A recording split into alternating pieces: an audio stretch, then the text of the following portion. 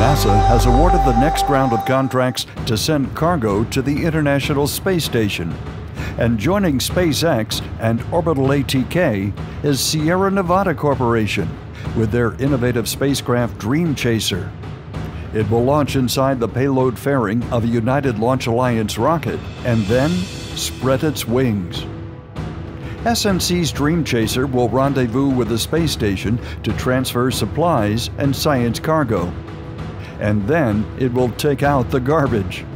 And here's the best part, Dream Chaser will make a runway landing similar to the space shuttle and be capable of launching again.